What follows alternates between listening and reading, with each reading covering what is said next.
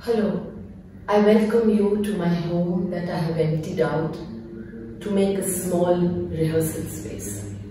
But I'm really so lucky that I'm able to see the ocean, hear the waves crashing, feel the breeze, and see the darkening skies, reminding me of Krishna.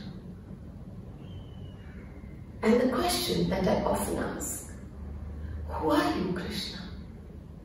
You have inspired music, dance, poetry, literature, painting, architecture, sculpture through centuries. Who are you? The blue god who plays the flute and who has a peacock feather in his crown. Who are you?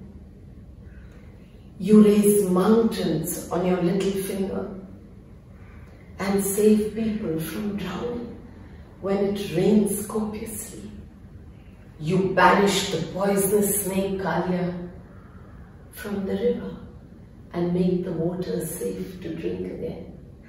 You who are the Lord of the universe, the God of love, the beloved Son, the lover of many a woman. Who are you?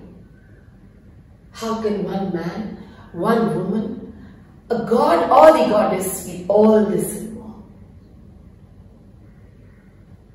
You must be life. You must be all around us, in everything. Sarvam Krishnamayam. Sarvam Krishnamayam. Krishnamayam.